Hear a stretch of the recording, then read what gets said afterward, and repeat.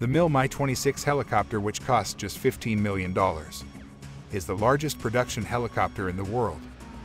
In the West, it is called the Halo, and it is currently being used by a total of 20 countries, including India and Russia, with its design phase starting in the 1970s. It finally became operational in 1983 and can carry loads as big as the C-130 can. And you know this is $15 million more than the helicopter. The most recent version of this large helicopter has been known to carry a total of 150 troops, and it has a payload capacity of more than 55,000 pounds, with the capability to carry certain loads externally. The Mi-26 helicopter can even carry 2 combat vehicles that each weigh over 22,000 pounds. Its cargo area has a length of nearly 40 feet and is almost 11 feet wide, making it quite a big aircraft. So isn't it better to buy this helicopter instead of C-130? What do you think? Comment below.